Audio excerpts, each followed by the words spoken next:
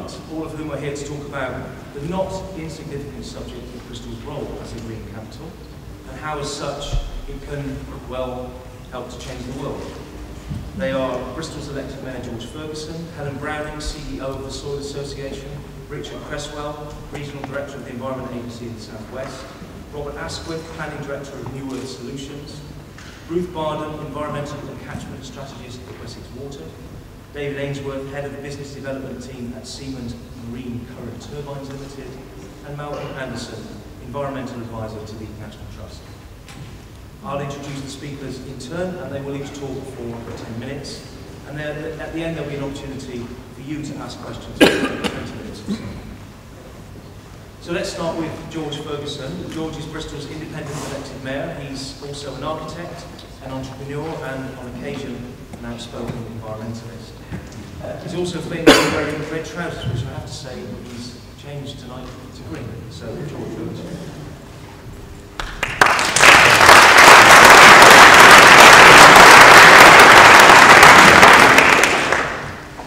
Thank you, Mike. I was more nervous at the decision-making in Nantes on Friday evening than I was when I stood for election as Mayor of Bristol. And I was so because I think that the opportunity that the European Green Capital presents is a huge one for Bristol, and it's a great opportunity for bringing the people of Bristol together. It belongs to us all. I recognise faces in here, people who have made a real difference in the city, that have been working, some of you, since the 70s to make a better, healthier city. Now, I know you're not all that old, but I am. And I'm full of admiration for those who grasped this agenda ages ago. I don't think we yet rate as Europe's most sustainable city. Far from it. Why did we win it? I think we won it because we've made huge strides in the past few years. And I want to give real credit to those who started this process. I just stand on their shoulders and happen to be the lucky guy who happened to receive the award on Friday night. And I think now is the time not just to share this award with those who have been working for it and have been so determined that we get there. I think we're the only city that's applied 3 times. We wouldn't have applied a 4th time. We'd have just done it. But my goodness, I'm relieved that we got there. So, to my mind, my vision of... okay. I'll start again. Did you hear me at the back? I think I've got to keep this on for recording purposes. So to my mind, my vision for Bristol Green Capital is that it doesn't belong to the centre, it belongs to the edges, it belongs to every neighbourhood. And I want to make quite sure that every neighbourhood partnership in this city receives part of that award. So we will find a way of doing that. I want to make quite sure that everybody in this city is able to share their stories. I want a story a day from now until the beginning of 2015. I want an idea a day from now until 2015. That's 500 ideas. And then let's select from those ideas the things that we can actually implement during 2015. Those are the little stories and the little ideas. But also, I think, if European Green Capital is to mean anything, we've got to make huge strides on the bigger front. It's an opportunity for us to look at the way that we not only save energy in this city, and the jury were impressed that we want to double the European target by 2020 of reducing our energy consumption by 40%, but also about how we generate energy in the city. Let's make quite sure that every community is switched in to the importance of local generation. Let's make quite sure that we use every renewable that we can. Many of you may know that I'm not a great fan of nuclear. I was writing against it, briefing against it in the 80s, way before the time when it was perceived to be really dangerous. But it's not about the danger, it's about the way it diverts resources from the common sense and good solutions that worries me. Freiburg is a city that could easily have been European green capital. It started its great green revolution of becoming solar city because it was so opposed to a nuclear power station on its doorstep. A threat sometimes is a huge incentive. It became solar city. Now we're determined to become solar city. And at the end of this week, Solar City will be setting up camp on College Green out here, and over the weekend they will be available to show the possibilities. So that's one of the big things on the energy front. Let's make quite sure that Bristol becomes responsible for keeping its own lights on. That's a big vision. As you know, I'm getting into hot water on transport. But the fact that I'm prepared to do that impressed the jury. The fact that I said that it's absolutely essential that we catch up. We're on a catch-up. We are behind many other cities on this front. And we have to accept that these measures are not just about carrot, but they also have to be about stick. They have to increase the demand for public transport to make that real jump that we need to make sure that we have a city that everybody can move around. And I think what is vitally important is that in a city that has huge and increasing and encouraging levels of diversity, that this penetrates the whole population. There isn't, and it's an easy jibe, and I'm not making a jibe, but there isn't a true reflection of the population of Bristol in this room.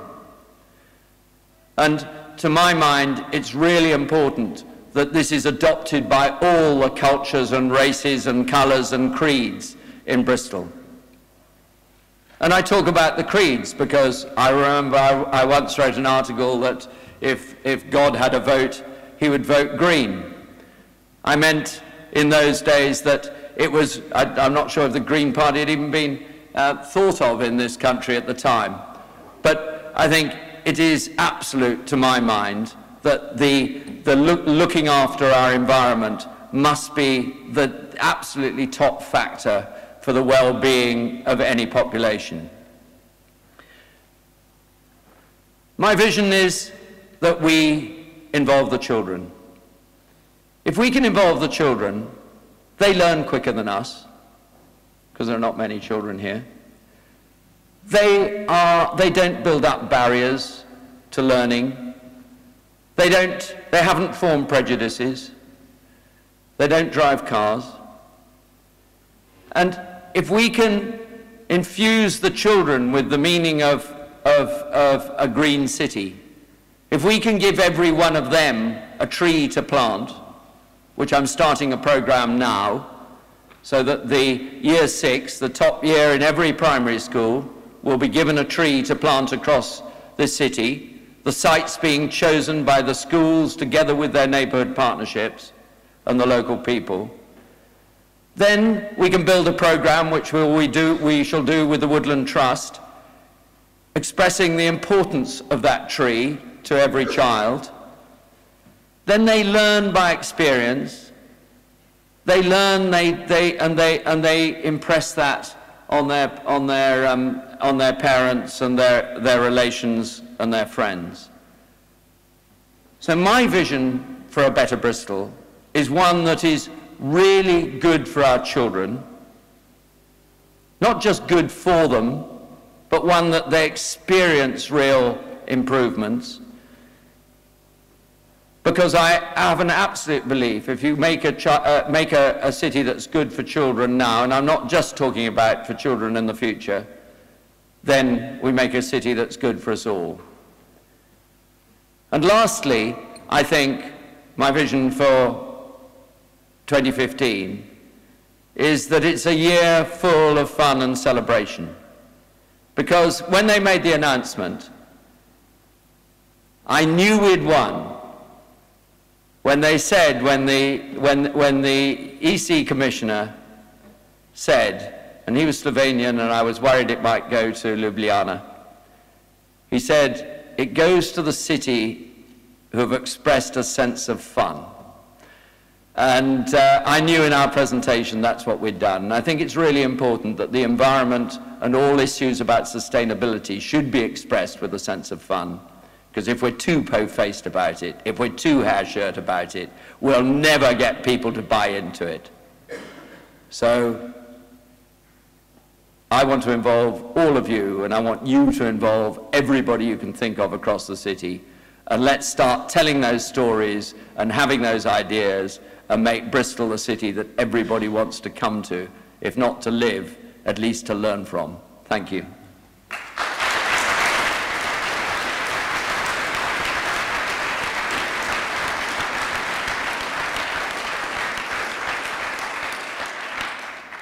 Thank you, George. Our next speaker is Helen Browning, CEO of the Soil Association. We've just got a 2-minute. Ah, my apologies. There's a 2-minute video to show.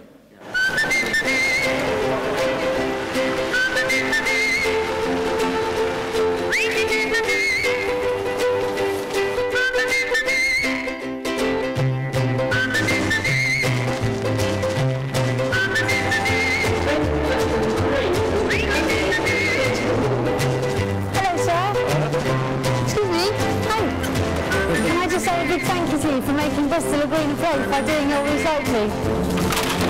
Can I sing you a song to say thank you for making Bristol a greener place? So we say thanks for taking the train, the path you're paving. Thanks for all the carbon you're saving. We can't live without it, so very grateful are we. What would life be without a tree? Of trees, so we say thanks for having your eye, for making Bristol green. Here's your medal. Thank you very much. Thank you, sir. Thank you.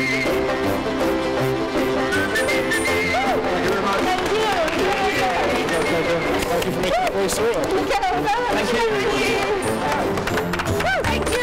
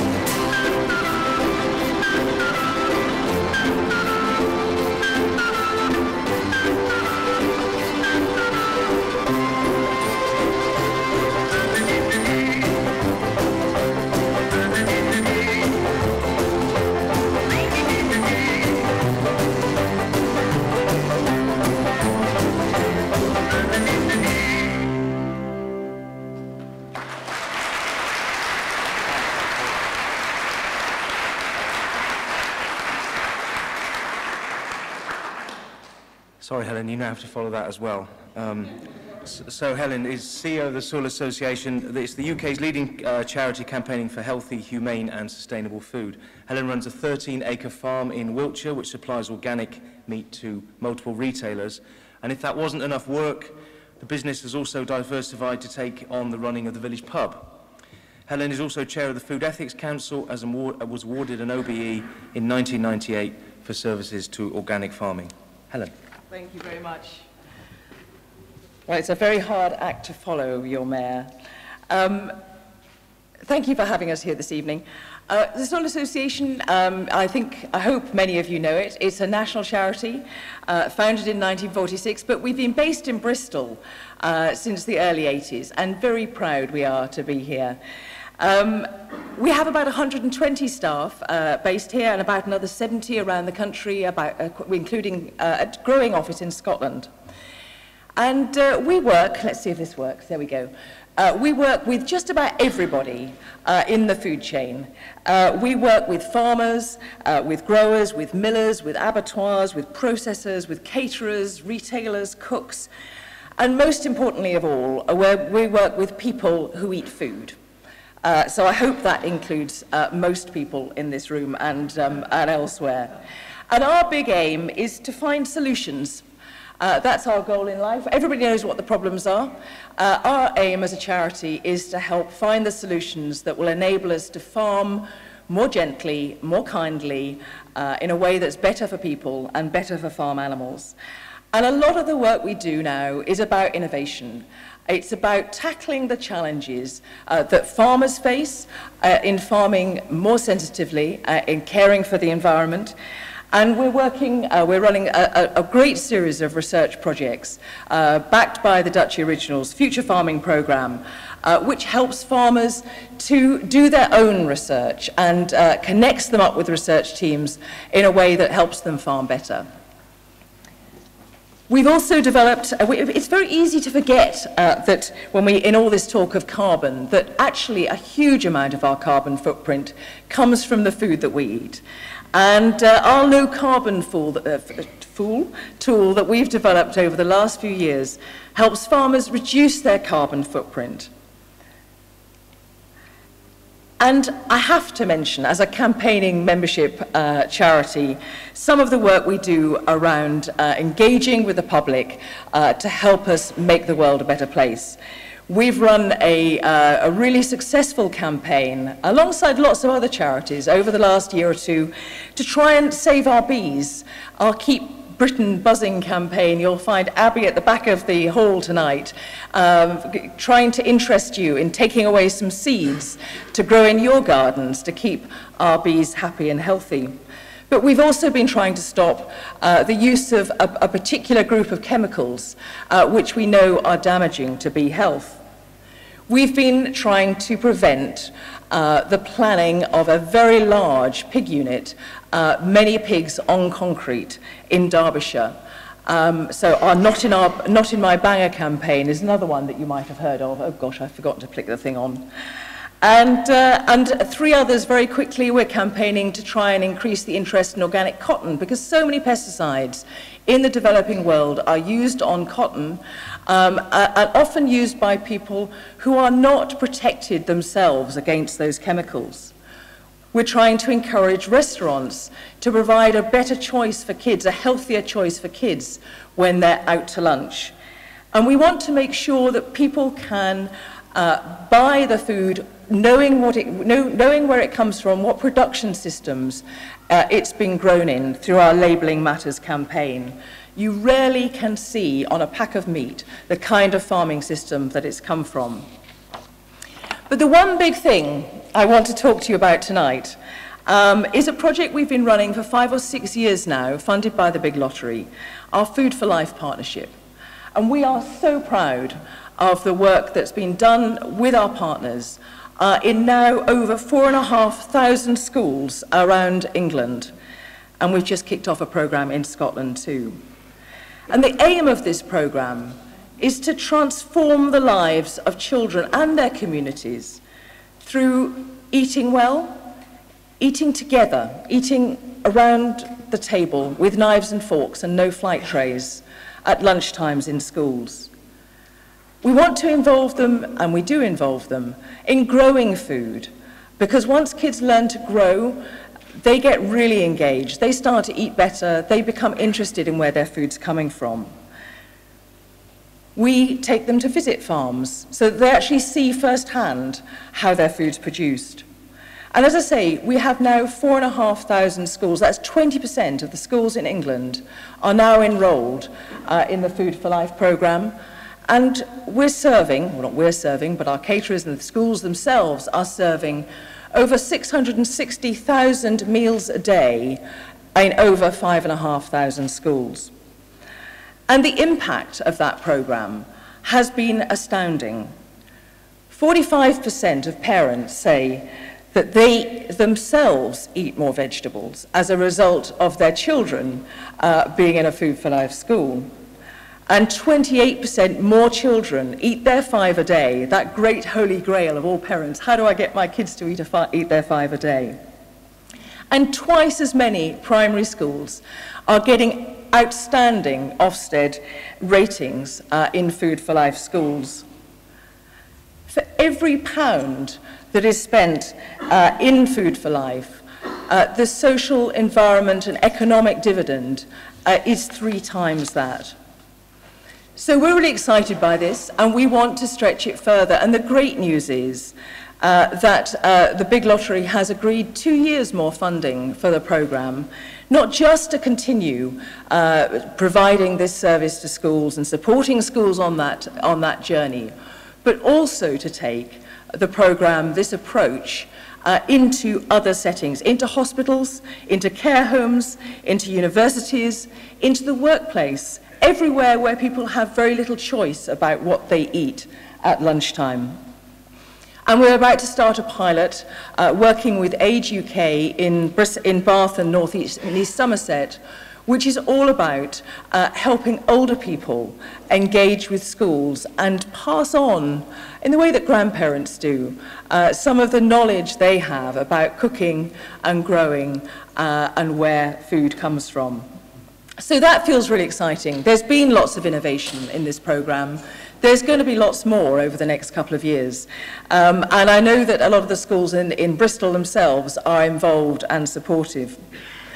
And very finally, before I end, also really hot off the press and of real interest to Bristol, I know, is the funding we've just received for Sustainable Food Cities to help support cities who often have loads of stuff going on at a grassroots level, but helping to make sure that that comes together, that it has a coherent voice, that the local authorities are working with the businesses, are working with the communities to make the most of all the energy that's happening on the ground, and to make sure that, that cities have a real agenda and programme for change. Because of all the things we do in this world, eating is the thing we do every day. And food is the way into many people's hearts and minds. Food is where it's easiest to start sometimes in becoming greener. And so it's great to be in Bristol. It's great that Bristol has been so much part of the innovation, both with the Soil Association and in so many other places. And I know that Bristol is going to be at the forefront of our move into more sustainable food cities. Thank you.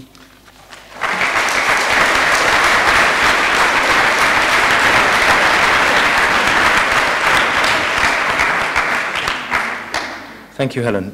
Next up is Richard Cresswell, the Regional Director of the Environment Agency in the southwest of England. Richard is a zoology graduate with a research doctorate in applied hydrobiology. He's a former chairman of Sustainability Southwest and chair of Future Foundations, which promotes sustainable construction. He's also chair of Homemaker Southwest, a charity which aims to tackle homelessness by helping vulnerable people to build and maintain their homes. Richard received an MBE in July 2000 for services to the environment. Richard.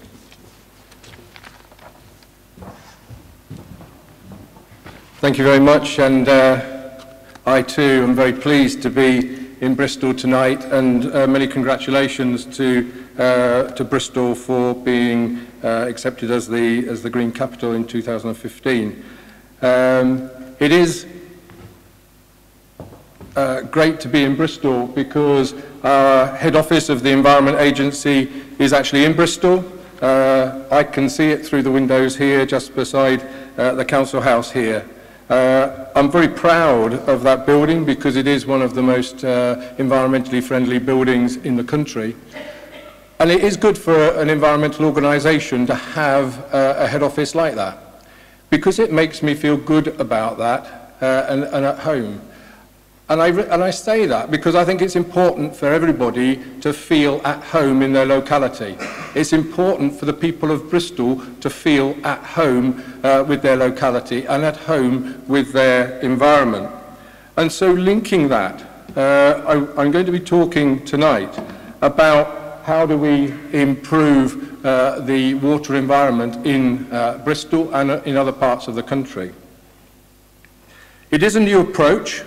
It was launched by the Minister on the 4th of June, so not long ago. It is an approach that involves everybody.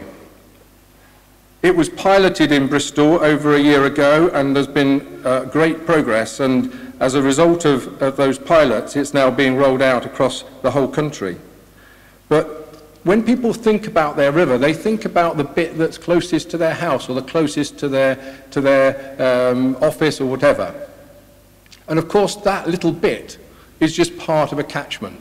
And what happens upstream in a river may well have great effects on downstream. So, for instance, if people in the uplands behave in a certain way, it can make water run off very quickly and cause flooding in a place like Bristol. Downstream, if we don't look at how we control the tides, particularly for Bristol, then eventually with sea level rise, Bristol can be at threat, hence the talk of a tidal barrier for Bristol. So this is a big, complicated matter, and it is important that we listen to the community about what they want. It is important to listen to their evidence about what is right and what is wrong with their local water environment. And it is important to involve them both in the solutions and the actions to put it right. This is the Bristol Avon catchment. I was amazed to see that it's over 2,000 square miles, because people just see a small part of it. A population of 1 million people live in this catchment. The water quality is generally good, but as always with Europe, and this is one of the good or bad things we've got, they're always changing how you monitor things. The water quality is good, but the ecological status, the fish and the plants and animals that live in it, are not as good as they should be. And in fact, only 24% of the Bristol Avon catchment is at good status. You might think, well, what's the rest of the country? The rest of the country isn't much better, I have to say, only 26%. But this is not good enough. A lot of the things that are a problem are things like phosphate, which enrich the waters too much, and fish habitat, and obstructions to fish passage. But the river is very different. Parts of the river, the Froome, is a very rural type of catchment. Very different to the Brislington Brook. And again, you can see why there would be concerns about the habitat. But those of you who know Bristol well will know that the River Froome, which had that rural idyll look in the slide ago, flows under Bristol in a massive culvert. And those of you who may have tried to post a letter in the black letter boxes and wondered why there isn't a slot in it, is because it is the entrance down into the culvert. So your letter would go in the wrong place. And indeed, making it even more complicated, Wessex Water own and maintain more than one big interceptor going and taking water across this one across the north of Bristol, and making sure that the water is away from the urban centre. But for most of you, it's this site, it's the floating harbour, it's the way that the good water quality in the city centre and the vision of the city of Bristol have actually made the waterfront a really vibrant economy. But what's happening beneath the water? And that's what we need to look at now. Are the fish thriving? Are the invertebrates thriving? Are the plants thriving? And is the habitat good? It's not good enough. So we need to look at things like this, about farm runoff upstream, look at land management, look at the discharges from sewage works, see if we can get the amount of phosphate down. We need to improve habitat, and we need to improve fish passage. At the top right there, for those of you who've got good eyesight, you can see a little tiny eel going up the plastic grass, and this is a way of getting eels up some of our impassable weirs. But this has got to be delivered in partnership, because it's a massive catchment and there are so many different aspects of it.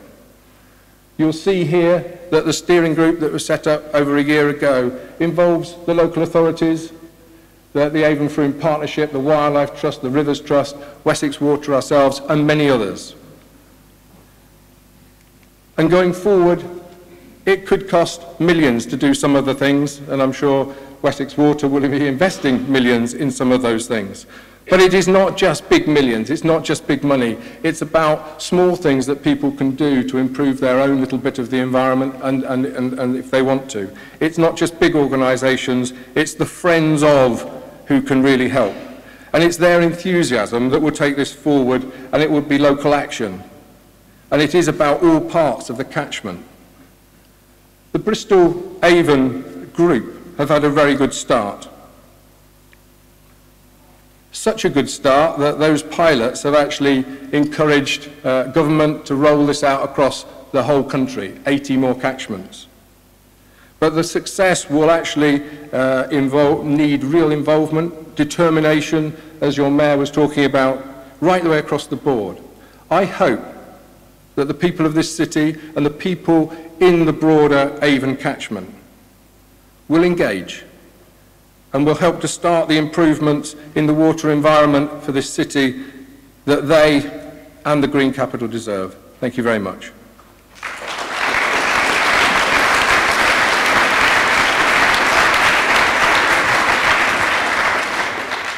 Thank you, Richard. Our next speaker is Robert Asquith. Robert is Planning Director of New Earth Solutions, a company which provides waste treatment and composting services to local authorities and has a treatment plant near Bristol. He's a geographer with a diploma in urban planning and worked for 16 years as a planning consultant. Robert is a recognised expert in the field of securing planning consents and authorisations for major energy from waste developments, as well as providing support to tendering activities. Robert.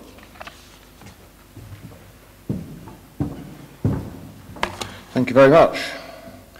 Right, if I press that, what happens? We're off. I think, yes, we're off. So this is a 5-minute loop. So when it's been through twice, I'll shut up. Okay, thank you very much. It's a pleasure to be here, particularly on this auspicious occasion of Bristol having just gained the Green Capital Prize, which is fantastic.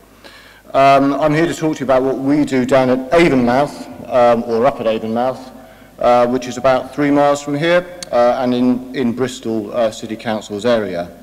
And what we do at Avonmouth is that we manage residual waste. Well, what you'll see on the loop is various images of residual waste being managed by us, and it's your waste. It comes from Bristol, it comes from the wider West of England area, which includes Bath, North East Somerset and South Gloucestershire. And what is residual waste? Well, I'm sure I'm not talking to a representative selection of people here, because I'm sure you're all brilliant recyclers and you all have one of those medals that were given out. But sadly, a lot of people still put a lot of waste in their residual bin, and even if you're a brilliant recycler, I'm sure you still have something that probably leaves the house in a black sack. That comes to us. And our story really with Bristol has been going on for 10 or more years, but it started in earnest in July 2009, 4 years ago, when we were awarded preferred bidder status for a contract to handle residual waste from the west of England. Since July 2009, and it's now nearly 4 years on, we're pretty pleased with the progress we've made. We've built an 11-acre site down at Avonmouth. We've built about 20,000 square feet of buildings. We've put over 70 machines in those buildings that do various things to your rubbish. And we also employ about 80-odd people. There's two main facets to it. There's a waste management facility and then an energy management facility that takes some of the material that we produce out of the waste. We employ about 80 people between those two facilities. The waste plant is running 24 hours a day, 5.5 days a week, and the energy plant is now running 24 hours a day, 7 days a week. So since July 2009, we started receiving waste in April 2011. Throughout the rest of 2011, we built out and commissioned the rest of the waste treatment plant. And then through 2012 and now into 2013, we've been building our pyrolysis and gasification plant, which makes electricity from some of the waste material. We've got basically machines that are producing 4 different strands of waste, of material out of your waste. We produce what we call a second chance recycling. So there's metal and there's plastic in the rubbish. When we get that out, and we can sell that off to the recycling sector. We produce a land remediation compost, a brown humic material that gets used on restoring quarries and producing golf courses. It basically is used for anything that requires where plants are going to grow, but you're not going to eat those plants. Because unfortunately people do put things in their bins which you wouldn't want to end up in your iceberg lettuce. So for ecology it's great, for golf it's great. It's a shame you can't eat golf courses in my opinion, but anyway. We produce, the third product we produce is thin air. That's a great product because when you compost waste, an awful lot of it just turns into thin air. And for us, that's a fantastic output. And then the final product we produce is a refuse-derived fuel, which is a renewable fuel because we've taken the plastic out. So it is made of what used to be plants or animals, food, cardboard, wood, paper, wool, cotton, leather, large fruit and veg. They end up in our renewable fuel fraction, and that is what then goes through to our pyrolysis and gasification plant, which I'll talk about in a second. How did this start for New Earth? Well, 10 or more years ago, our founder owned a landfill site. He realized that landfill was not an industry or a business sector that had a great future, not least of which because eventually a landfill site does actually fill up. But it was also obviously going somewhat out of fashion with the direction of travel of European and national policy on the environment. What he also realized was that the acknowledged orthodoxy is if you don't bury waste, you burn it. And apart from what else you might think of incinerators, there's a real practical problem if you're a family-owned landfill business, which is that they cost about £150 million, and you need a 25-year contract from a council to be able to supply the waste to make it work. So a journey was gone on, a metaphorical journey and a physical journey was gone on to look around the world at ways of handling waste. And this concluded initially with a decision to go into composting in quite a big way. And I've got to say that it's about this point that the relationship with Bristol started, because although we were doing this down in Dorset, we were bringing material from Bristol to do it, because not every council shared our vision. And we composted green waste initially, quite successfully, sent it out to farms, got a Soil Association accreditation for that. And then being curious folk, we decided to see what would happen if you composted black bag residual waste. And the answer is it composts, and at the end of the process you've got about 30% less than you had at the start of the process. Well, back in the dark ages of waste management about 5-6 years ago, that was a brilliant result, because then the name of the game was to get biological material out of landfill. So getting a 30% reduction without an incinerator was actually quite an achievement. But we went on from that and we started looking at machines to sort through the material. And I'm pleased to say that although we handle over 200,000 tonnes a year of waste at Avonmouth at the moment, all of the sorting is done by a machine with the exception of one single job. We've got one person in that plant who actually is physically pulling bits of waste away from recycling material. And that's kind of the exception that proves the rule. You can automate all this. By the way, we have no shortage of people wanting that job, interestingly enough. We produce a refuse-derived fuel out of this material. And then we started a few years ago, 3 or 4 years ago now, looking at techniques and technologies for turning that fuel into something useful. That something useful has turned out to be electricity, but it isn't necessarily that that's where we think the end of the story is. And our technology is very much a transition technology towards hopefully a much better future even than that. So this fuel is sort of fluffy stuff, it's organic, it's biomass material, and it would be a waste of money to put it into an incinerator because incinerators are incredibly robust. They have to take engine blocks and tree trunks. We haven't got those because we take those out at the front end of our waste plant. So we can afford to have something which is more sophisticated.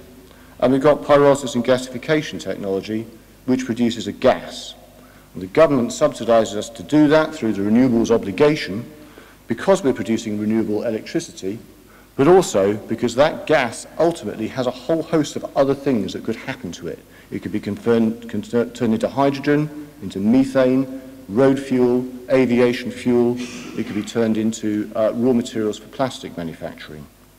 So we're a gateway technology, which is why we qualify under the renewables obligation just as much as the fact that we produce renewable energy. So here we are 4 years after we started. We're now fully operational on line 1 of our pyrolysis and gasification plants, and we're fully operational on our waste plant. We're looking to the future. The big waste management companies are somewhat suffering from inertia, and so it's taking them a while to take notice of what we're doing, but we think that shortly they'll start forming an orderly queue, which will be great for Bristol, because not only is Bristol benefiting from this 95% diversion from landfill and from this 13 megawatts of electricity, enough for 25,000 houses, but also all of our design team, all of our engineering team are based here. This was invented here, and it shows what this city can do. And I think it's important to underline that in our business you get nowhere without the waste. The council controls the waste. The councils have shown faith and hope in what we've done. So we're building a low energy industry here in Bristol with the support of the City Council and the other local authorities. And I think that's partly why this city is now going to be the green capital of Europe. Thank you very much.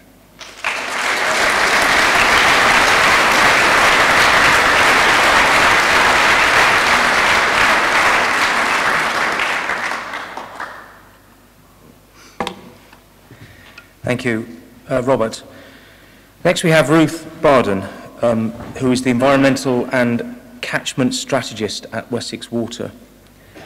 After completing an MSc in Environmental Waste Management, Ruth worked for Anglian Water and Ofwat before joining Wessex Water in 2003, where she was responsible for carrying out environmental impact assessments for construction work projects. Ruth now heads up the Environment and Catchment Strategy team, leading on Water Framework Directive planning and implementation. Ruth.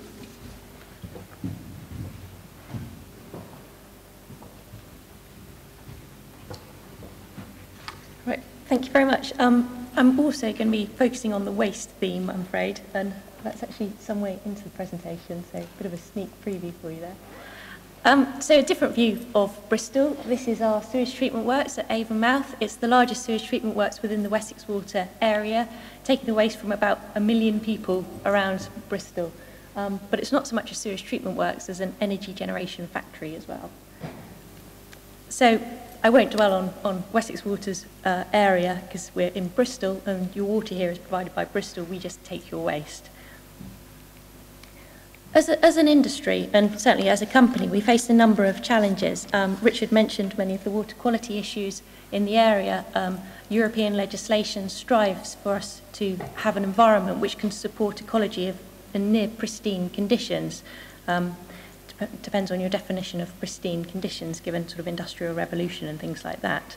But that poses problems for a water industry, what we need to do to our sewage before it can be discharged into the environment. The same legislation also requires that river flows are relatively unaltered and that wetlands are enhanced, but we still need to provide water for a changing population.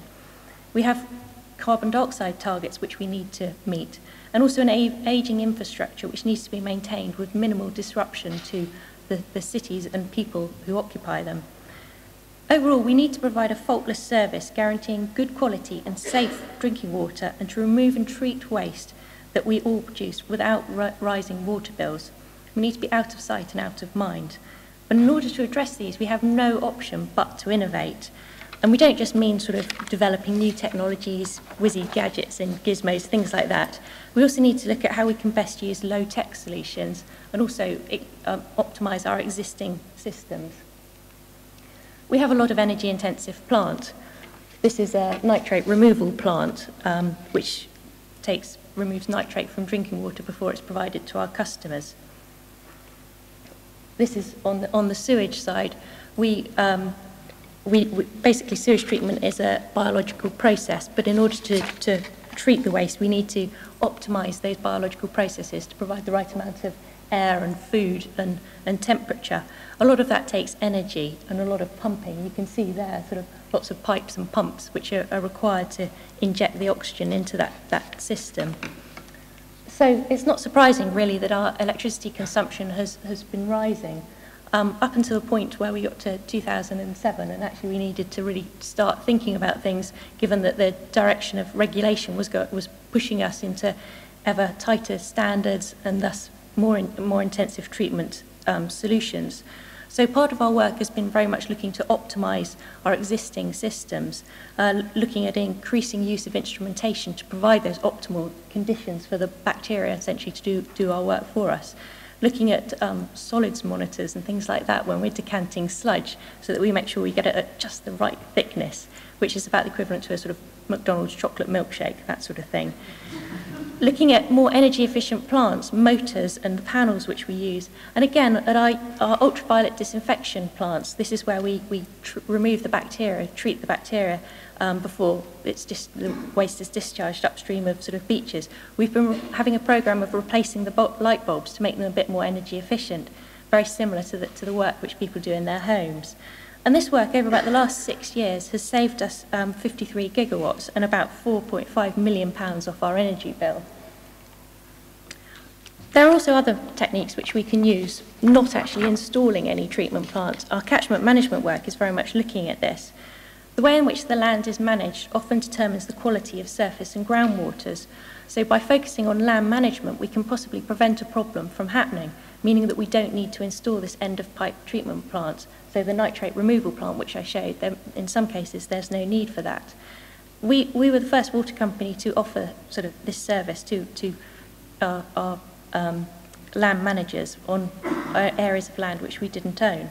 And the service we provide is very much looking at very focused agronomic advice, looking at the inputs which farmers put on their land, providing real data on the quality of their soil, the level of nutrients applied, providing advice on cover crops, and subsidising for changing practices or chemicals.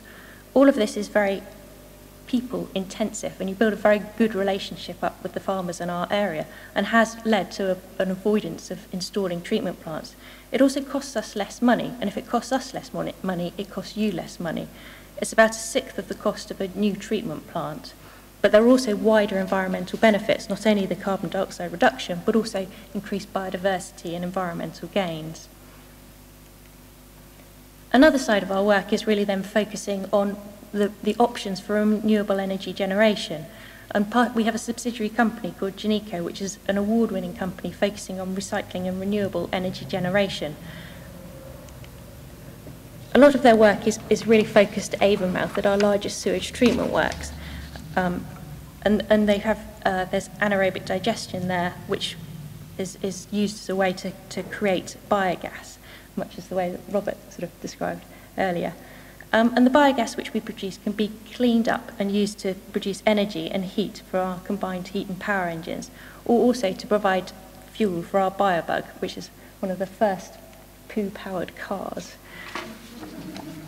The site at Avonmouth produces 18 million tonnes of biogas and about 30 gigawatts of energy. As a company, we produce 19% of our total energy demand through renewable sources, which equates to about 46 gigawatts. So clearly this is an increasing area for us and something which we're very keen to focus on. We've recently opened our food waste recycling facility. This is the first one in Bristol, and also the first one in the country which has been co-located on a sewage treatment works. It's got the capacity to take up to 40,000 tonnes of food waste, and that's receiving waste from local authorities, so the doorstep collections which you get, from restaurants, supermarkets, and sort of, I guess, food which has expired. So really it is looking at the sewage treatment works more as an energy generation factory rather than just your traditional sewage treatment facility.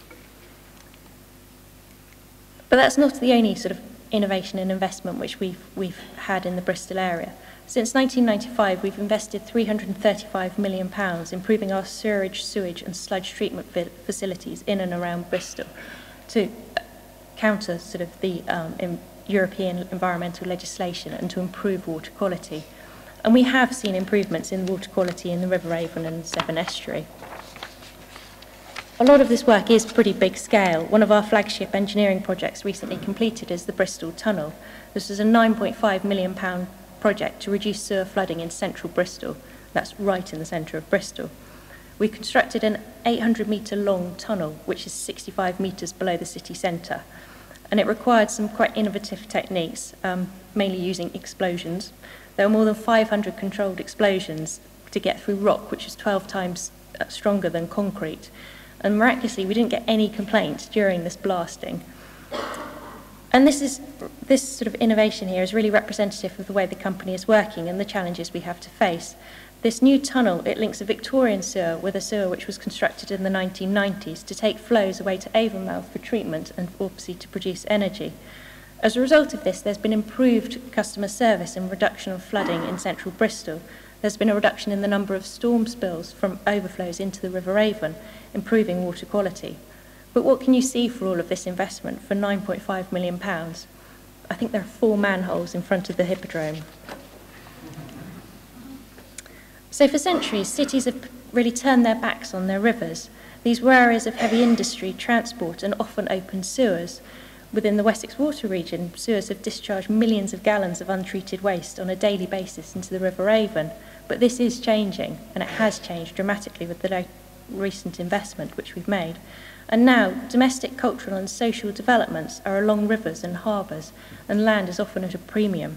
There are known quality of life benefits from water, access to open spaces, exercise, and the fact that water can help with stress relief. So water quality in Bristol has improved to enable wildlife such as otters to appear in the floating harbour and fish populations to increase. But there is still more to do. And as a company, we've got aspirations to deliver those changes and innovations and really work with Bristol to create a very vibrant and environmentally focused city. Thank you. Involved in designing hydraulic systems and components for numerous European aircraft programs, as well as gas turbine systems for various target drones, European military aircraft and missile programs. David joined MCT in 2003 and has been responsible for program management, project development, consenting and grant applications and administration. David.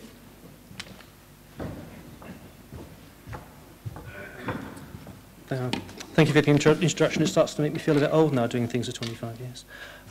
So firstly, I'd like to thank the Green Week to actually for this opportunity to present to you. And secondly, I would like to congratulate Bristol on the 2015 accolade, which is a really big mark for Bristol. What I wanted to talk about today is not necessarily the CGEM project in Strangford Lough, but why Bristol is so influential in the tidal sector. Because not many people probably realise it, that Bristol is the home to 2 of the world's leading tidal technology development companies. That's Siemens Marine Current Turbines and the Alstom tidal generation. But also within Bristol, there are a lot of other contractors who are actually, and specialists who are actually involved in this sector. The picture you can see here is the 1.2 megawatt tidal turbine, which has been deployed in Strangford Lough in Northern Ireland since 2008. A lot of the components on the device were actually assembled and tested within Bristol. It was totally designed and conceived within Bristol, so the team here is very much wedded to the area. Marine Current Turbines has basically been located in Bristol since 2004, and prior to that it was in Basingstoke in Hampshire. So Bristol has a long relationship with the sea, and has for many, many years understood the limitations of tidal rise and fall. I mean, this is typically the entrance to Belfast, to Bristol Harbour, and the navigators 2 centuries ago knew pretty well how to navigate at that and how to actually predict the tides so they could actually get into the loch and into the harbour itself. And tidal technology very much draws on this experience. We can actually use the phases of the moon and the predictions of the moon to actually predict how much tidal energy we can actually extract at any one particular time. So unlike other forms of renewable, if people come to us and say, how much energy can you generate at 6 o'clock on the 31st of June 2016, wind can't tell you that, solar can't tell you that, but tidal can. It is totally predictable within a small area margin. So that's one of the benefits that we have above other forms of renewables. And the global market for tidal technology is pretty significant. There are estimates which basically suggest that there's something like around 300 gigawatt hours of electricity from tidal throughout the world. And the global market includes France, Canada, New Zealand, Korea, Japan, China, USA, India, Chile, and many, many other countries as we move forward. And Siemens and the Marine Currents Turbines vision is that that market will be addressed from our facilities within Bristol. Right. So this gives you an idea of basically the force of the tides around Strangford and around the turbines which actually drive this, which actually drive the turbines to generate electricity. And as you can see, there's a significant ramp between the front and the back.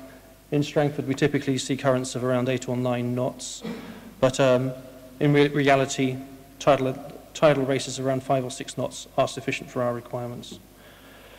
So why has Bristol become such a significant player in the tidal sector? And this just gives you an idea of the key players within Bristol who are involved in this area. And for some clever reason, the software here is actually filtering our logo on the top left-hand side. But on the top right-hand side, you have Tidal Generation, which is an Alstom company. And as I said, MCT and Alstom TGL are 2 of the leading device developers in the world. There are 3 or 4 others who are based in places like Austria, China, and other places. But we're the best. I was talking to a colleague this morning at Renewable UK to see if he could actually give me an estimate of the number of employees working in the tidal sector in the UK. He only has combined figures for what he thinks are involved in the wave and tidal sector. And his estimate is something like around 1,500 in the wave and tidal. We know that there are more people working in wave in the UK because there are quite a few technology development companies up in Scotland. So we estimate that maybe there's around 500 in the UK working solely on tidal. And of that, there's probably a good 40 to 45% of them based in the Bristol and Southwest area. So we have a very, very, very strong cluster around Bristol involved in this technology, in this area. So how did this all start? Well, I like to think it was basically, it's been driven by MCT's presence. MCT, not present in the top left,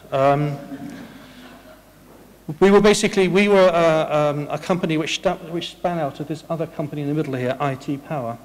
And IT Power were based in Basingstoke back in the turn of the century.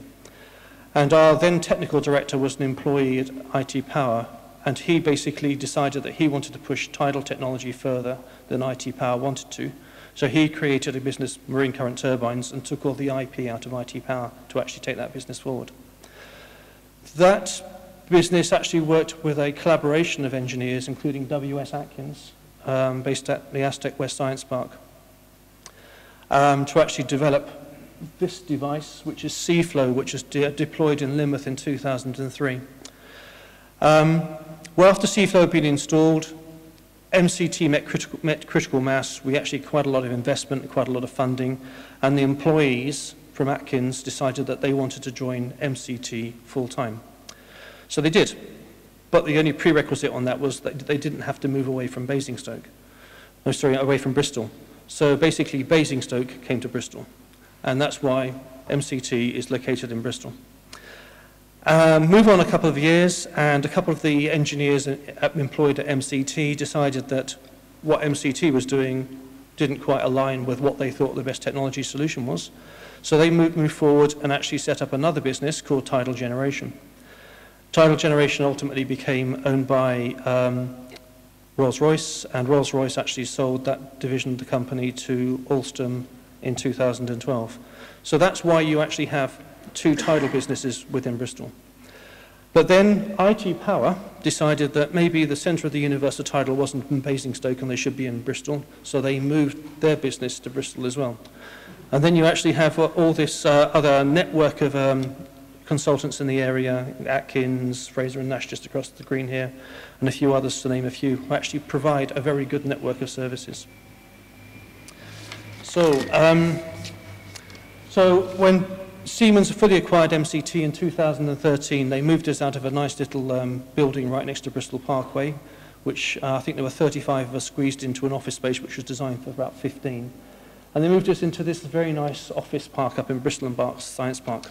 And I'd like to challenge Richard here. I think this is the most environmentally friendly building.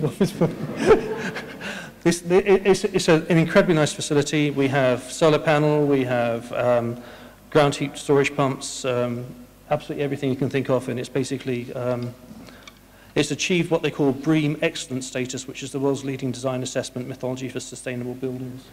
And it's a very nice working environment. I think it's very creative, and the whole lot of the MCT workforce, which I think is probably 45 full-time people and about 10 consultants, really vibrate here and really get on with the work. So, so what next? Where do we go from here? We're still developing new technology. In April this year, we had Ed Davey visited our new facility in St. Philip's.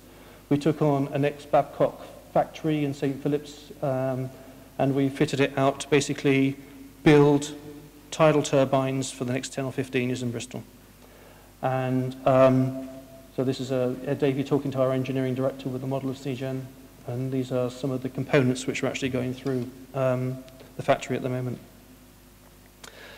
So St. Philip's is big enough to meet our demands for the next 10 or 15 years, and we will actually basically export to the world from the St. Philip's factory. Within the UK alone, there is believed to be something like around 20 gigawatts of installed tidal capacity. Some estimates are higher, some estimates are lower, but that's enough for us to actually build quite a significant business on in the UK. The current estate has so far granted leases for around 1.3 gigawatts of tidal technology, and this will be developed over the next 10 to 15 years. Our next projects basically are 2 small arrays.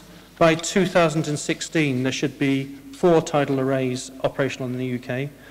2 of them will belong to MCT, Siemens, and 2 of them will belong to our competitors.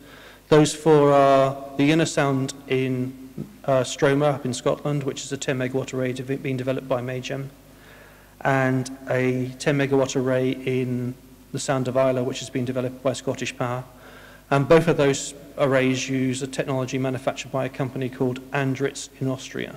So they won't be using UK technology. But our two arrays, basically, this is the Skerries and Anglesey. So this is a 10 megawatt array, which hopefully should be deployed in 2005, 2016. It looks very picturesque, but just to the right here is a big nuclear power station, so it's, which is being decommissioned at the moment, and that's the Skerries Lighthouse. And then the next one is 4 2 megawatt devices in Kyle Ray, which is the race between Skye and the mainland in Scotland. So, in summary, I think Bristol basically has given us the right, it's given us the right environment, it's given us the right office space, it's given us the right calibre of staff, and it's an attractive place to actually bring people to actually work. We actually have people from all nationalities. We have Welsh, we have Scottish, I think we have Italians working for us, and people have actually relocated to Bristol to come and work for us. People from Southampton, I see Pascal down there, and Scott from Edinburgh. So it's a very attractive place to actually bring people who are very energetic and enthusiastic about their work. And I think basically Bristol is actually recognised for its centre of excellence, its centre of capabilities for the tidal sector. So let's say wrap up and say thank you very much, and I hope that explains why there is so much tidal activity within Bristol itself. Thank you.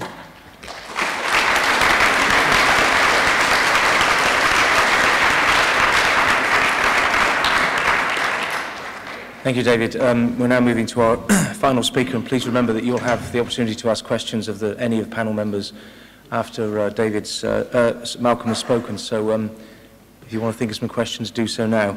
Malcolm Anderson is an environmental advisor within the South West region of the National Trust. He provides technical advice to staff at the Trust's historic houses in order to help reduce their energy and water consumption, generate renewable energy, adapt to a changing climate, and broadly reduce the environmental impact of their activities. Malcolm. Hi. I managed to get the graveyard shift, so I'm going to try and wake you up with some pretty pictures. National Trust, you know, everybody knows the National Trust. It's a nice fluffy feeling. Tinsfield here, beautiful building. We own lots of buildings. We also own lots of landscape. We own lots of countryside. We look after lots of coastline, all sorts of coastline all around the UK. But big question is, why am I here in Bristol talking to you? It's not an existentialist crisis. It's a serious question about, you know, what am I actually doing standing in front of you? Well, the National Trust was actually set up in, oh look, I have to look here to check, it's 1895 by some Victorian philanthropists. And it wasn't set up to own stately homes. It wasn't set up to sell scones. It wasn't set up to look after some of the areas that we currently think about the National Trust doing.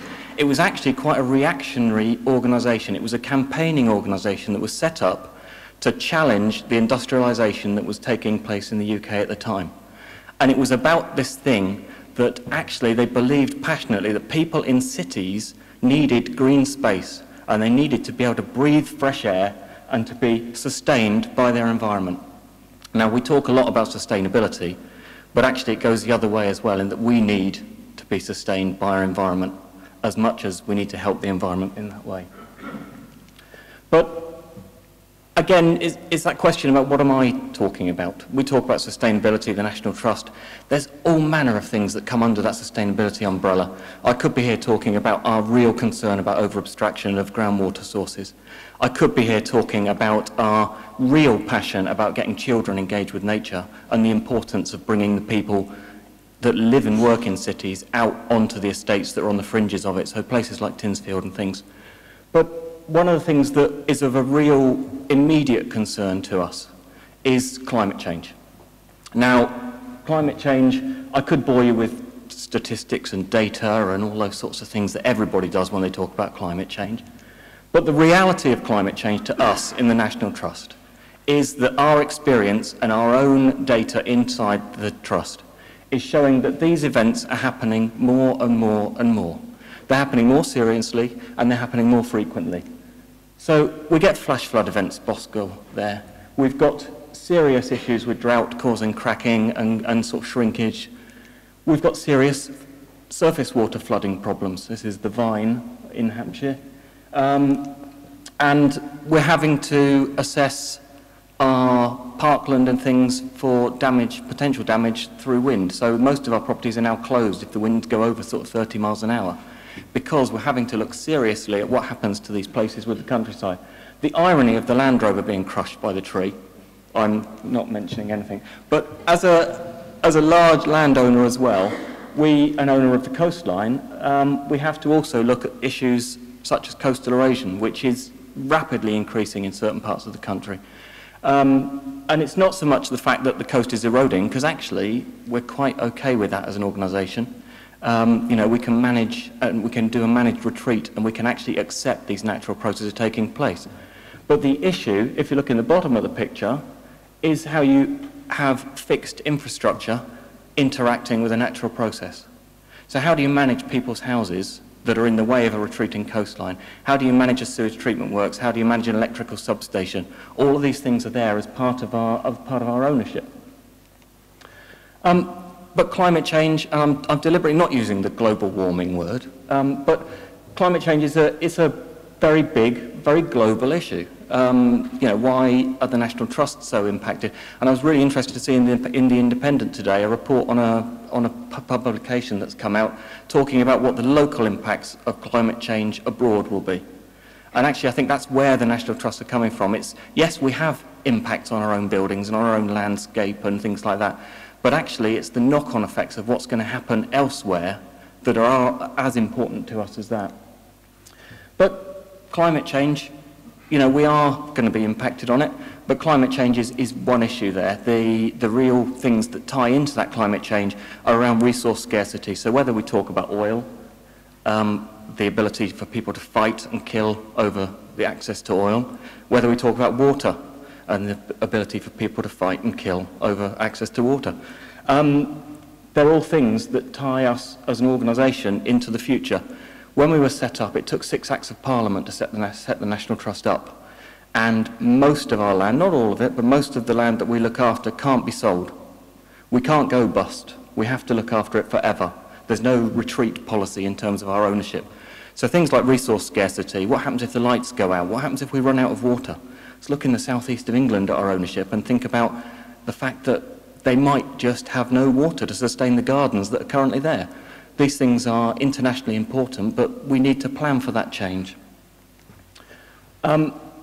So climate change, I'm rattling through things because it's only 10 minutes, but we have to do something and we have to start somewhere. So we are looking at working on food production. We are looking at working on catchment management things on our land holdings for water. We're working with children, but we are doing a lot of work on energy. And actually, the reality of working on energy or water, when you look at an estate, whether that estate be a city or a house or a country estate, like a lot of ours are, the reality of it is a lot of peering in holes in the ground. It's a lot of dusty basements, it's attics, it's spiders and, all that sort of stuff. But you've got to understand what you've got. And for an organisation the size of ours, it's actually very difficult to start understanding what you've got. And the parallels between us as an organisation and a city are actually really strong, because actually a big chunk of this is about understanding what is there, what is in the city, how do things work. And you've got so many stakeholders that own different bits of it. Pulling that together as a cohesive strategy for a whole city could be very difficult. But once we've understood it, we can get on with the pretty basic things. We can do our insulation. Anybody can do that in their own house. You can do that in any building, really, even in our hard-to-treat homes, as the technical jargon calls us. But once you've done the basics, and by basics I mean looking at your drafts, nobody built a house 400 years ago with leaky windows. That's 400 years of wear and tear and shrinkage and cracking and movement. Creates gaps, creates drafts. So take care of them. Maintenance is absolutely essential. And then once we've done some of the basics, we take another step on in terms of energy, and we start looking at LED light bulbs. Now, everyone always told us you couldn't have an LED light bulb in chandeliers or candelabras, and so what we did is work with manufacturers to make them. And that's something that the benefit that comes from being a very large organisation.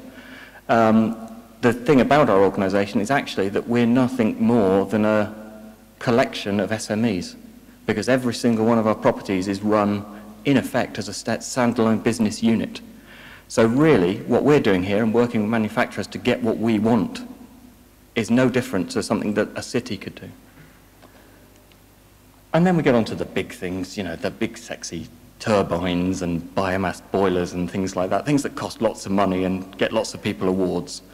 But actually, this stuff is just a technology. It's just something you plug in. You take an oil boiler out, you plug a biomass boiler in, and you get your fuel from somewhere. The thing for us, and the challenge for us, has been about actually finding out where we can get the fuel from. So whether we can supply it ourselves, whether we can look at hydro, whether we can look at things that are landscape appropriate. And the National Trust, you'll see us in debates about wind turbines. You might see our chairman say other things, but you'll see us say things about wind turbines, that they have to be in the right place. That's all we're concerned about. But you'll see the technologies being used where we consider to be the right place. And the fuel supply issue, this is Sudbury, but Tinsfield has two large biomass boilers just on the outskirts of Bristol here.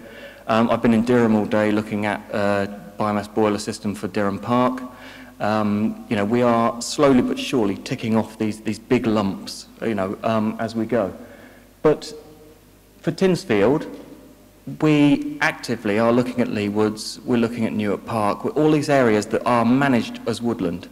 And the idea really is not just about us supplying ourselves, it's our relevance to a city, to cities and communities, not just Bristol, in terms of where our relevance is as an energy provider, perhaps, as a water provider in some places, because of the management of the land that we've got. Who knows? The future has lots of things in it. But as I said, you can stick a technology in anywhere. Anybody can change a light bulb, anybody can do that. But really, the real challenge is about behavioural change. And it's about people's attitudes, and it's about people actually turning stuff off. and people understanding the pounds and pence that's involved in actually doing an action. And that is the hard bit.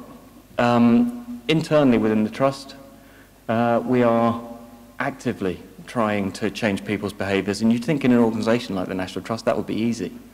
People are passionate about what they do within the Trust. Everybody, in fact almost everybody I've met in the Trust, has left a career with another organisation to go and work for the National Trust because they believe in it. So it makes it a very strange organisation to work for, because even the accountants are there because they actually want to conserve stuff. And you know, that's quite unique.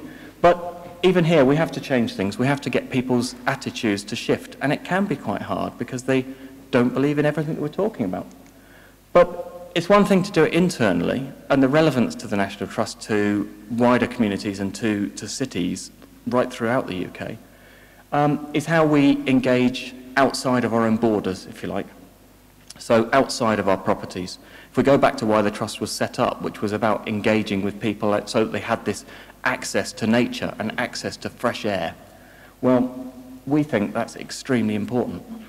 Now, this is a project we ran on Brownsea Island, where we had a load of sort of sixth form kids that came over onto the island for 4 days and did a load of I won't use the word green because it's not the right word for the occasion, but in this instance we were actually mapping sea level rise around the island. So actually what they did is they went on and they did the different projections for sea level rise, and they drew a white line around the island so that you could actually see what does it really look like. And it's practical examples of those sorts of things. You know, can you imagine someone actually coming through the centre of Bristol and painting a white line through the centre of Bristol and saying, do you know what, in 100 years, that's going to be your spring tide line. That sort of stuff, and getting kids to do that stuff is absolutely brilliant. So we run through all this, we run through education, we run through trying to get people to change behaviours, and the idea is really that we get away from things being demonstration projects. We get away from technology being a draw that people want to go and see a biomass boiler. I mean, really, once you've seen one, you don't really want to see many more. And this is the piggery building at Tinsfield, so this houses the biomass boiler, and everyone at Tinsfield walks past it. But actually, I think for the next 5 years, perhaps there's a window where people will want to see this stuff and they want to understand how it works. But actually, it's back-of-house stuff. It's a boiler. It just burns something and produces heat. Not particularly exciting. But on this one, you've also then got photovoltaic panels producing electricity, and there's a big array, a ground-mounted array behind the building as well. We've got solar thermal doing the hot water there. So you're actually trying to look at daisy-chaining technologies together. You're not just saying one technology, that's the answer. You have to look at the site, you have to understand what it needs, and then you can plug the technologies into suit. But then once you've done it as a demonstration project, and Tinsfield was a demonstration project, you know, there was a lot of Heritage Lottery Fund money that went into being able to do the conservation works there. But then we start to have the confidence to do it, and to do it on a small scale, and to do it at a house level right up to a village level. So this is Filcombe Farm in West Dorset, which is the office on Golden Cap Estate, which, you know, I'd move there. Wouldn't take a lot. But again, small biomass boiler, photovoltaic panels, solar thermal. That was all paid for by fixing a water main that leaked for 20 years. And the savings from fixing it paid for us to do all of that, and how the place is completely energy neutral, because all the electricity is generated there. The wood all comes from the thinnings on the rangers were actually doing the work anyway, and the wood was actually being left to rot in the fields or the hedgerows. So it is possible to move beyond demonstration project and move actually into it being the norm. I think the beauty of this for the Trust is actually we're not creating new stuff. This isn't new ideas. Moving away from energy into the broader sustainability thing here, our ancestors were very, very clever. Our ancestors ran these estates to be very self-sufficient. They had their own water supplies, they had dealt with their sewage their own way, they generated their own energy, they grew their own food, they grew their own fuel. The people worked on the estates, lived on the estates. So they were actually, you know, there were a lot of lessons from 300, 400 years ago that actually stand very true today, and actually we can learn an awful lot from that. But we learn from that, we learn from the past. I mean, this is a historic hydro system. But, you know, even at Tinsfield we had a historic heat main going from the sawmill where they used to burn the wood and the heat was taken down to go underfloor on the chapel. So there's lots of things going on there that actually with a bit of, I won't say digging, but, you know, a bit of Phil from Time Team investigation, and we're laughing, you know, we can understand what's going on.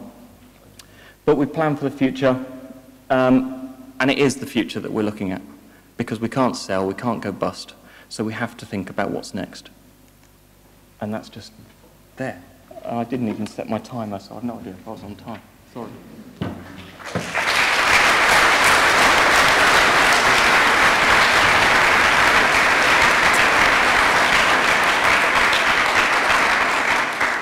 Thank you, Malcolm. Thank you to all our speakers. Does anybody have any questions?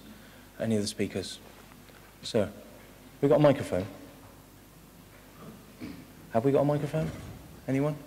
No. Sorry, you'll have to bellow.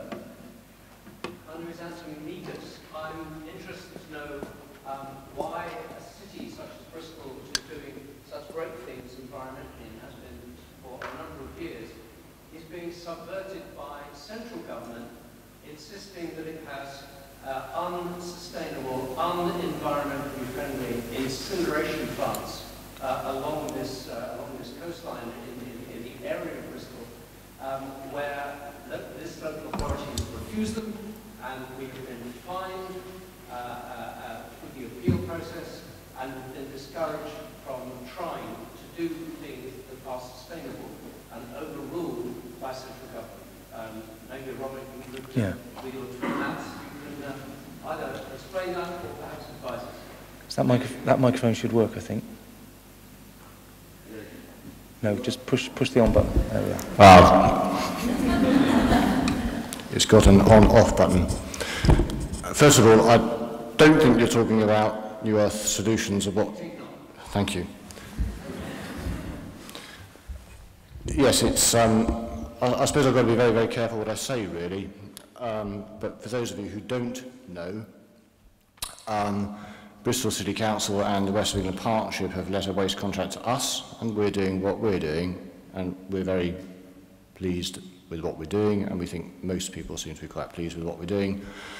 But there are a couple of other plants promoted, and I'll just state the facts as I understand them, which is that one of them will be receiving waste from London by train, I think. This to me is very frustrating.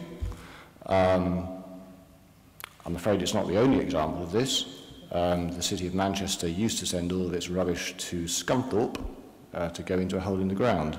The City of Bristol used to send all of its rubbish to Buckinghamshire to go into a hole in the ground until the 1st of April 2011, when we opened. So there's a lot of this about. There's a project at the moment to send rubbish from Liverpool to Teesside because you can't find any brownfield land in Liverpool to build a waste facility, which I just simply don't believe. And George's opposite number, the Mayor of Liverpool, is being very vexed by this at the moment. So what we have is a system where it takes an inordinate amount of time for waste contracts to go through. And in fairness to those who are promoting these other things, when they started, which was probably 5 or more years ago, they would have looked at people like us and said, we think you're mad and it will never work. And it's taken us the time it's taken to get to where we are with the support of Bristol and others. But not every authority around the country has taken that approach. So, speaking on behalf of my company and speaking personally, of course, I regret that because that's a missed opportunity for us to do something in West London. But unfortunately, it's taken a very long time to get to where it's got to. I'm not sure that there's much that can be done about it, to be honest, because the planning permissions exist, the environmental permits exist, and the contracts exist. So that appears to be that, I'm afraid. Okay, thank you. Sir, another one here?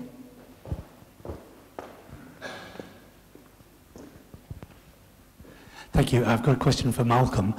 Thank you for your impassioned and inspiring talk about what the Trust's concerned about climate change and what you're doing about it.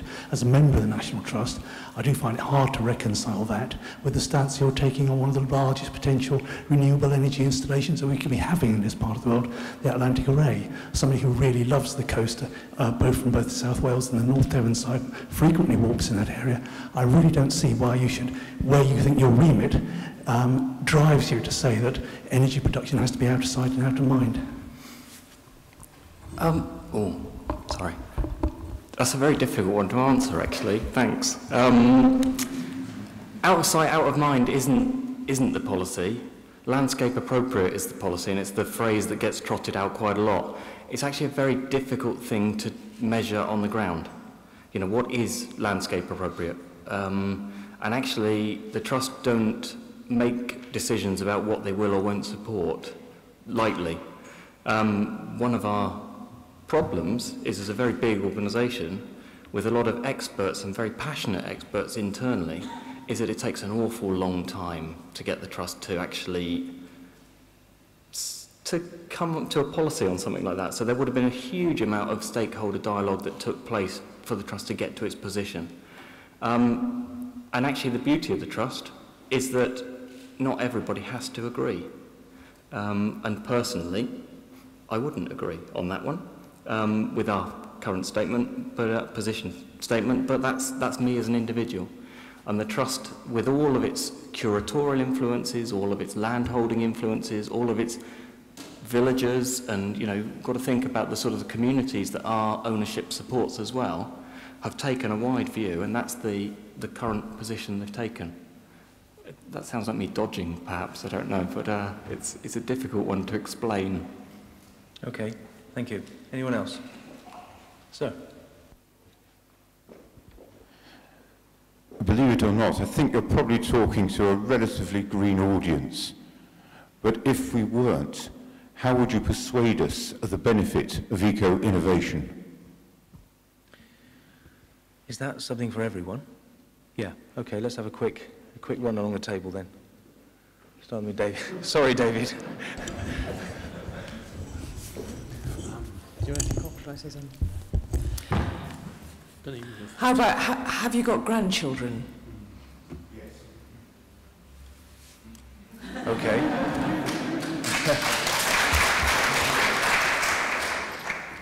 I think one of the other things that we look at is the fact that the UK lost an opportunity 20 years ago with wind turbines, and they were the world leaders in wind turbine technology.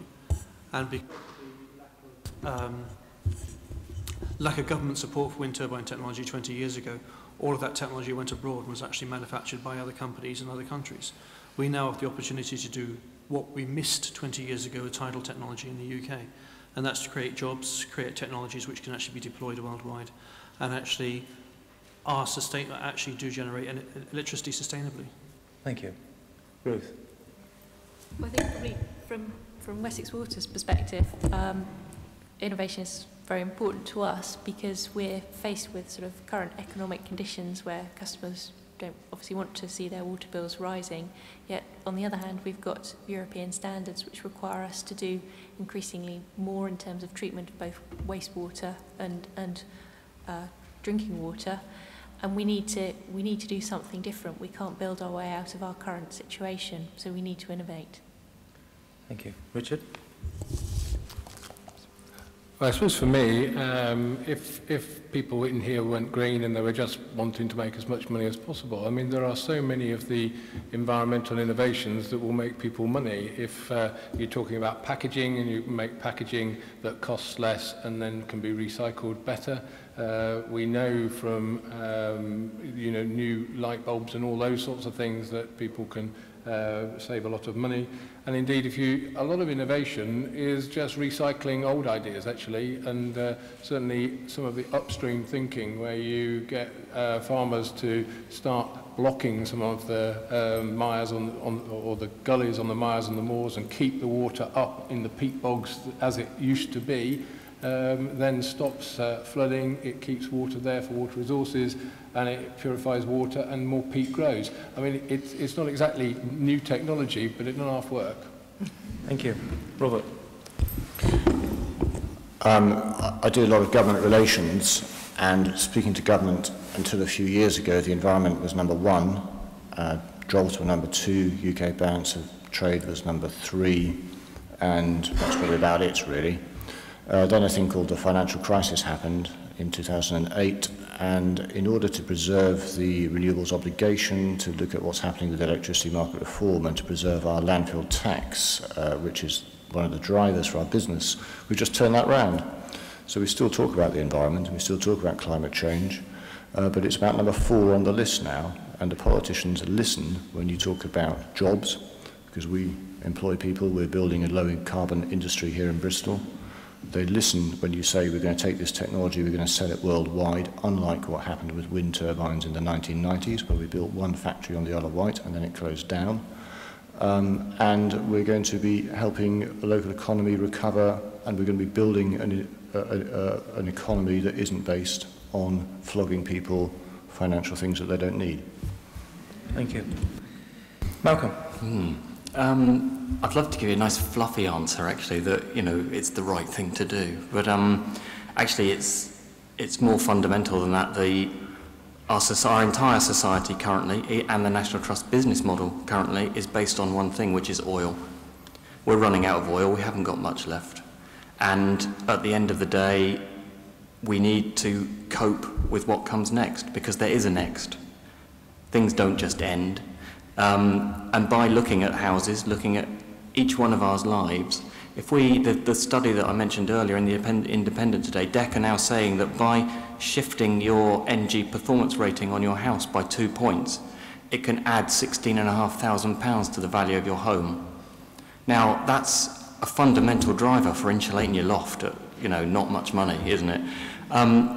If we look at oil price doubling to quadrupling over the next 5 to 10 years, how on earth are we going to cope with the bills for houses and things? So it comes down to pounds and pence. Thank you. Thank you all. Any more questions? Blimey. Okay, so. How can we bring about a change in the 3 main parties in the policy towards privatisation of companies for profit, like water companies, gas, electric, transport, and even with housing, where we get housing being very expensive and not enough cheap rented property in the housing sector, and that is not being a green policy. And so how do we go about changing things? Okay, Ruth, perhaps you'd like to defend privatisation of water.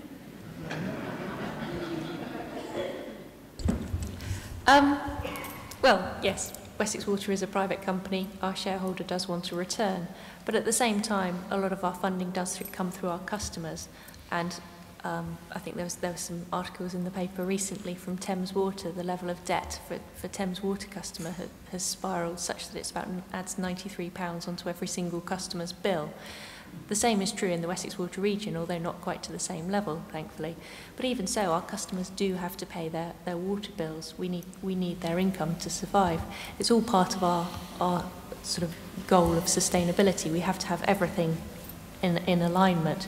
The environment, economics, and also obviously the people working for the company as well. So we need to get those in balance in order to be sustainable and continue. So are you saying it's better for the customer? Pardon? Are you saying it's better for the customer to be privatised? I think probably the level of investment which we have seen and the environmental improvements as a result of privatisation have been huge and much needed at the time when privatisation occurred. I mean, since 1995 we spent £335 million improving the sewerage system within Bristol. I don't know that you would have got that through a nationalised industry. Okay, thank you. Sir, you had a question? The cameraman.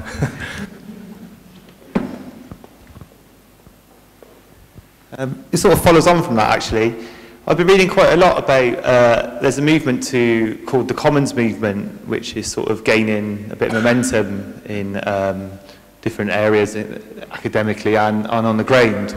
And it argues that certain resources should be held in common for the benefit of the planet, for people.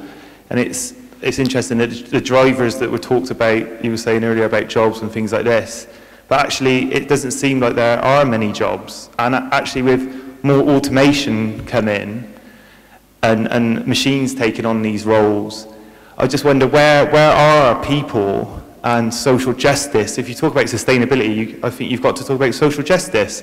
And at the moment, we're seeing a massive increase in inequality in this country, driven mainly by the ideological austerity agenda of this government. But I can't, as being a panel based on a lot of infrastructure services, how can you reconcile like fuel poverty and things like this with profit making when the situation is where people aren't going to have money to pay for these things, and there isn't going to be jobs. Okay. There isn't jobs. I mean, we're seeing rise in unemployment. So thank you. Robert, there's a lot of tensions. Robert, you talked about having very few people in your plants. How do you square that with running what is a sustainable business? Well, we have one person whose job is to physically pick plastic contamination out of ferrous metal on a conveyor belt, but it's on a shift, so there are in fact 4 of them work to cover 24 hours a day. That person is one of 80 people that we employ in total at our waste plant, and we've got about another 20 or 30 that we employ at the energy plant. I can't speak with absolute certainty, but I'm pretty sure that's more than were employed in the old system of burying it in a hole in the ground. So I think we are increasing employment. I mentioned, and I mean it quite seriously, we don't ever have problems with recruiting people to do. We run a rubbish plant, and we're asking people to run machines and to pick through garbage. But there is plenty of people queuing up for that kind of work. So we're quite happy to provide it with a living wage on that basis. Talking about public ownership, it's a continuous ideological discussion about, do you bring private capital in to do things that should otherwise be on the national debt, on the public account? Is private capital more efficient? Are there things that shouldn't be in the private sector? I don't know. The thing that I'm quite interested in at the moment is district heating. We've got a massive opportunity out the back of our plant to heat a large area of Bristol. I don't know what the model for doing that is, but I suspect that it probably involves a lot of public sector involvement, and it's something that maybe the private sector can't do on its own. Okay. Well, I think we can take... Oh, sorry. Did you want to say something? Apologies. Yeah. Well, I just thought this is quite an interesting area generally, I think, in terms of trying to get systems of production, and obviously my expertise is food, that are fair for the people that are producing it and fair for people who are buying and eating it. And just starting off with the jobs thing, I mean, we do tend to find that you have a lot more jobs on organic farms because we're not quite so automated in many areas, but it can be quite tricky to find people who want to work close to the land these days. I mean, we're often really struggling to find the next generation of people, or to find the opportunities for them to learn about growing. A lot of people want to do it, but actually finding their way in and finding the access to land is a real challenge, I think, in society today. And that's where some of the debates you're raising about the ownership model and how do you actually develop those opportunities, that access that gives people a step on the ladder, I think is a real challenge. And there's a fundamental challenge too around the fairness in our food system? How do you make sure that farmers don't have to get bigger and bigger and bigger in order to be able to earn a living? How do you make sure they can afford to pay people a decent wage, but also making sure that food gets through to the final customer at a price they can afford to pay too, and that's healthy and fair to them? So these are really big questions. I mean, we could have a whole evening based on your question, but it's one that I think we're already struggling with, and at the Soil Association really trying to get right. Thank you, Helen. Richard, last comment from you.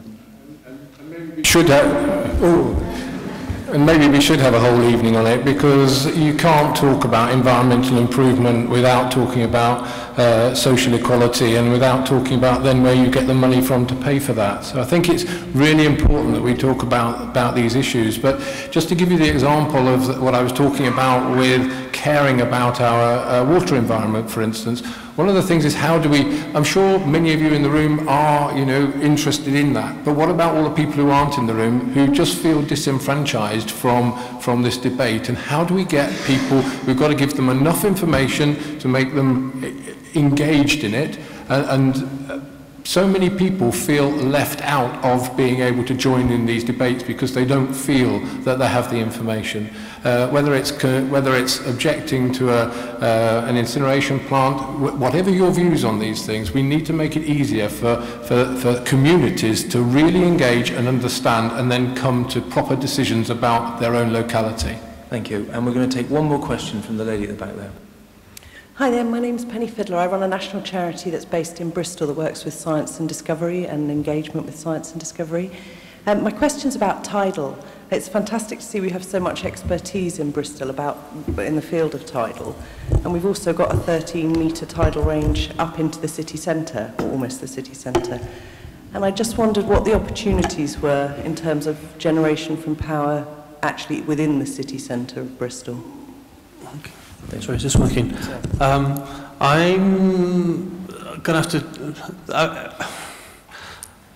our technology is fundamentally free-stream tidal, where we actually extract energy from the currents. I mean, there are schemes where you can extract energy from low-head hydro, such as the Rance in France, or the I'm trying to think what the one in the Bay of Fundy is now.